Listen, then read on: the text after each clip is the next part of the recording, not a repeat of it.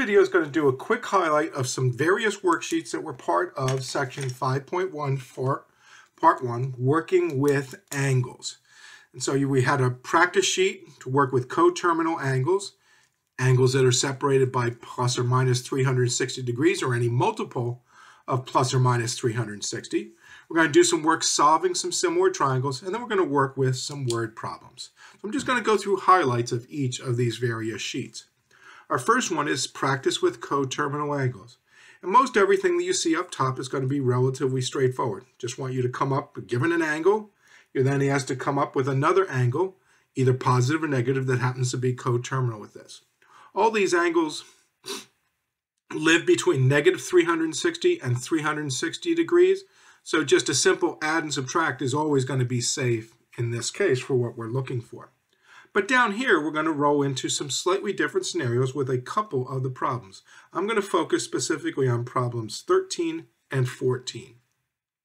Problem 13 is looking for that matter, everything in this little section is looking for an angle. Your answer needs to produce an angle that's between 0 and 360 degrees.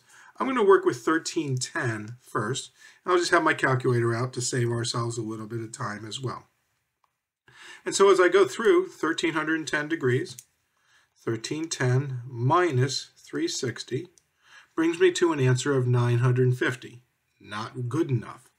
And so the term I use in something like this, and I'm going to use it pretty common, you'll see it in class every once in a while, I'm just going to say I need to keep unwinding the angle. Think about it that I've made too many revolutions, like it's a piece of string or whatever, and I need to loosen that string. In other words, let it stretch out.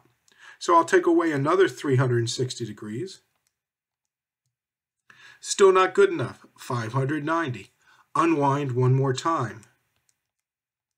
Subtract 360, 230. Negative 910. Negative 910.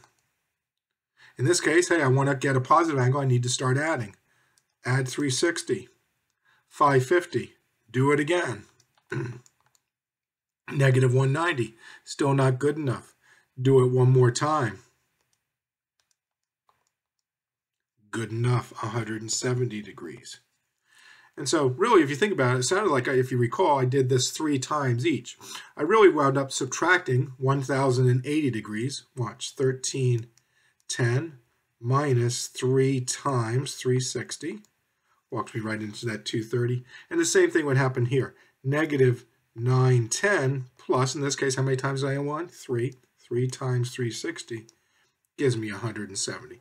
So just be comfortable when you're asked to find a coterminal angle and you're given a specific value that they want. In other words, in this case, the coterminal angle that I want in these problems, I want to be between 0 and 360. You might have to unwind a couple times.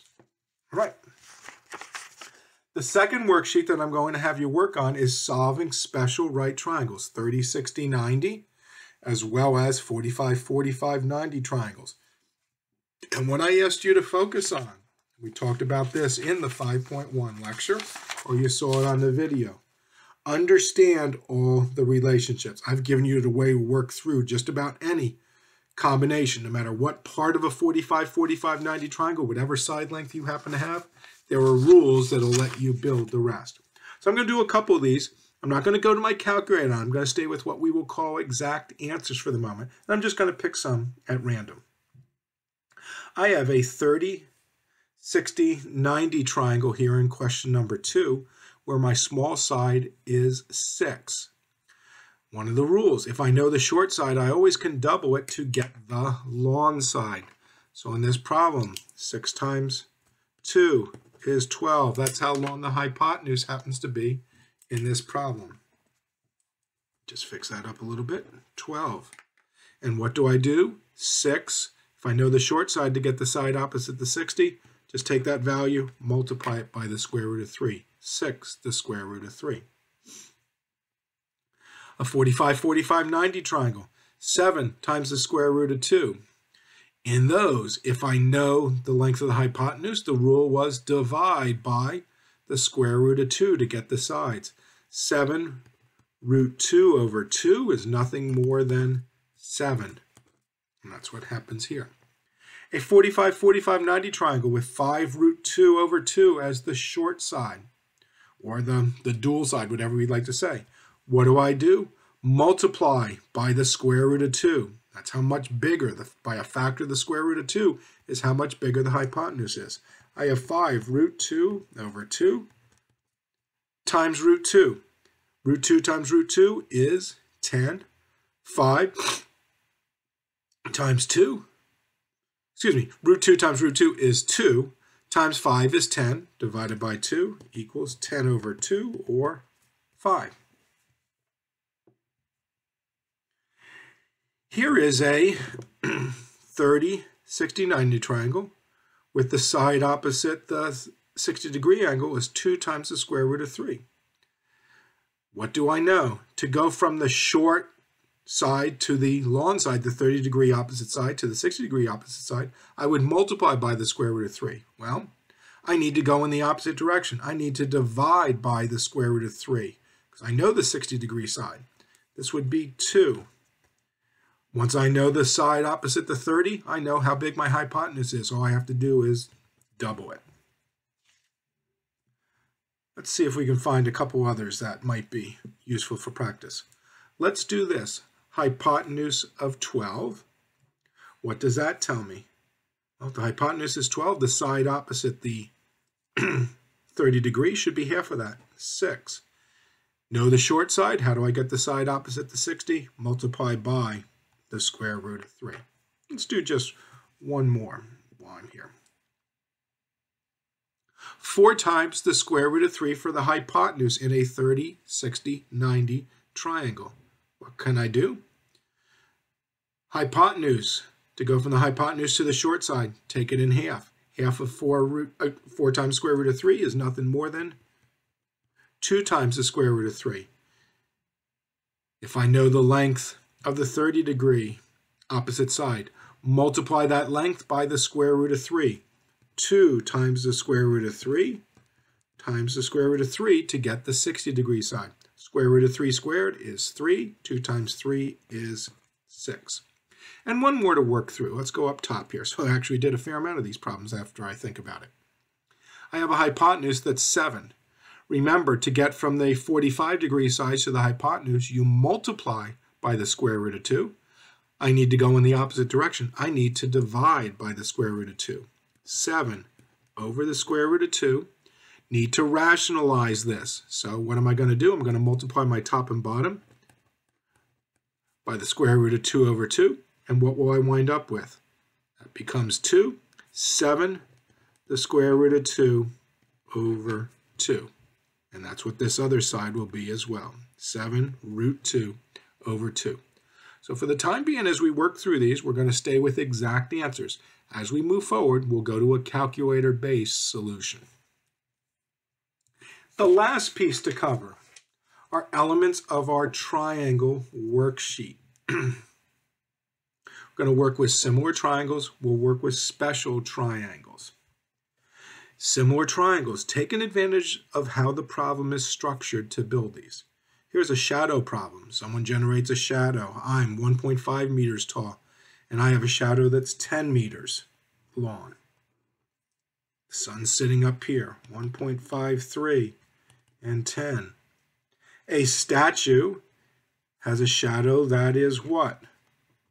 4 times as long. Remember, we're all creating, we all have the same angle with the sun. The sun is, as we said before, 93 million miles away. How tall is this statue? Well, what do I know? I know that 1.53 is to h, the ratios of the heights, is the same as what? 10 is to 40. Now, the quick way to look at it, and we'll get this as we go, but let's do it anyway. 40 times 1.53 over 10 equals h. That's what would happen after I go ahead and do all my cross multiplying. This is nothing more than 4 times 1.53. We'd come up with an answer of 6.12.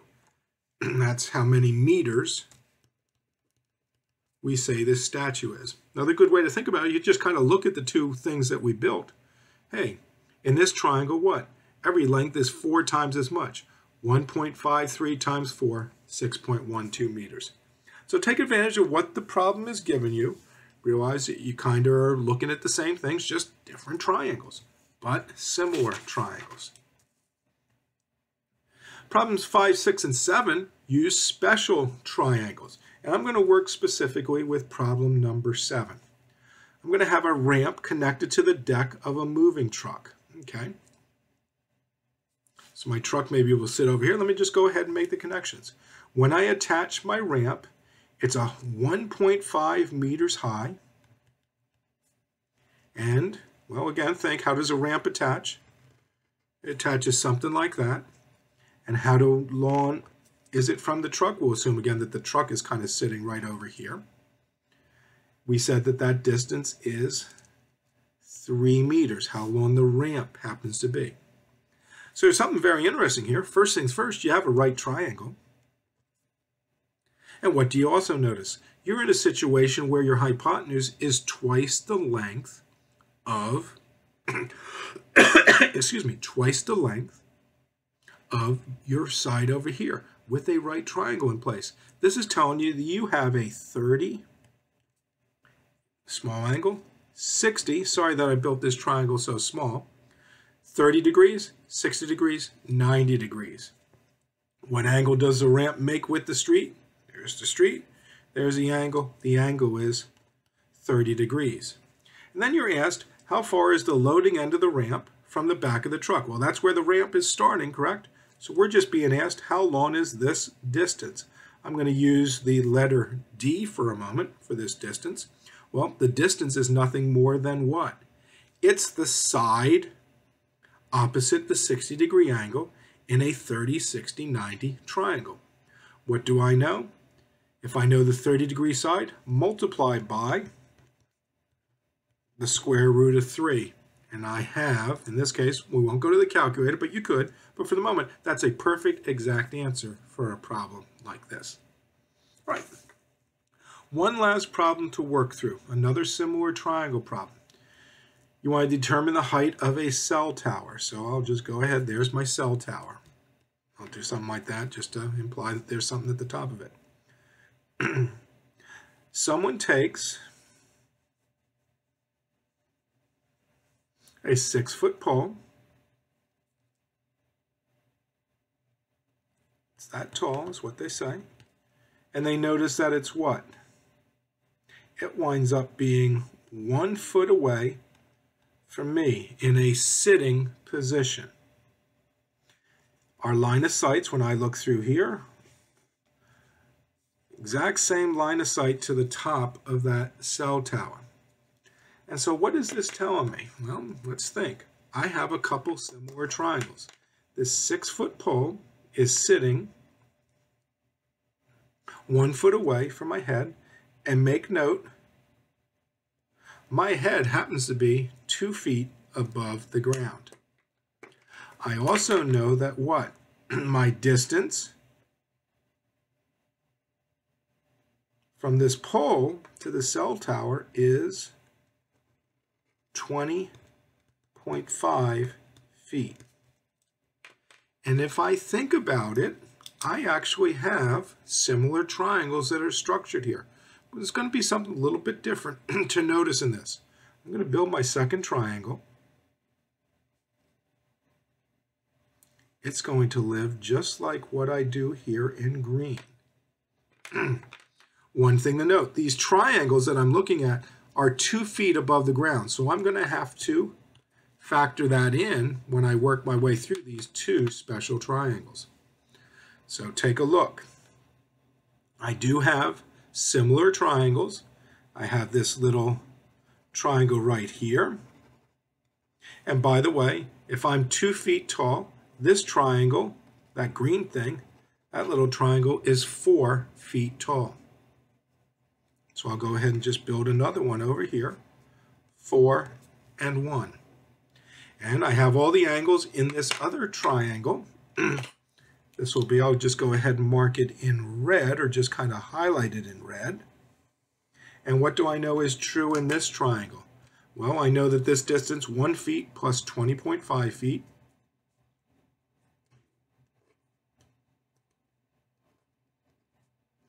And there's the little value of h that I'm looking at. Remember, 2 feet off the ground.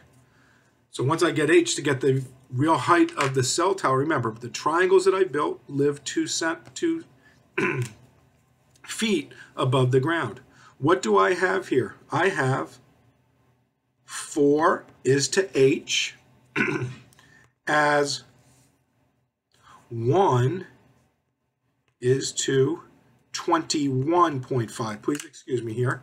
21.5 is how long I should have had this second triangle. It runs all the way there. Apologize for that. So if I do some quick cross multiplication, 4 times 21.5 is going to produce an answer of 86. H equals 1 times h equals 4 times 21.5. H equals 26. And the cell tower height, remember, my h, that little triangle, lives 2 feet above the ground. Cell tower overall height is equal to 86 plus 2 equals 88 feet. Sorry for my hands in the way. So again, take advantage of what these problems are giving you. There's hints sometimes here. Just realize again, line of sights, both of them, as soon as you stare up from your sitting position 2 feet above the ground, you're going to see the tip of the cell tower right through the tip of this pole. It was a 6-foot pole. You're 2 feet up, so you're only looking at, so to speak, this little triangle that you built only has a height of 4 because it's in line with your eyes. You're not lying flat on the ground. You're sitting. You're 2 feet above the ground already, so your vantage point is a little bit different. Building these similar triangles, a triangle 4 feet pole, 1 foot distance away with your line of sight. Second triangle, what do you know? It's 20.5 feet from the pole, 1 more foot away from you. The length of that second triangle, the one made with the pole in your head, all the way to the building, is going to be 21.5. H is to 4 as 21.5 is to 1. And there's the basics that we sit here. Cross multiplication, get our value for our h in that second similar triangle, add to 88 feet for our building height. So be comfortable with all these concepts that we work here. Let the similar triangles help you. When you get the fortune of having a special triangle, take advantage of it, knowing the relationships amongst the sides, everything that we did with those 30, 60, 90, 45, 45, 90 triangles, and this will put you in good shape as we start this unit.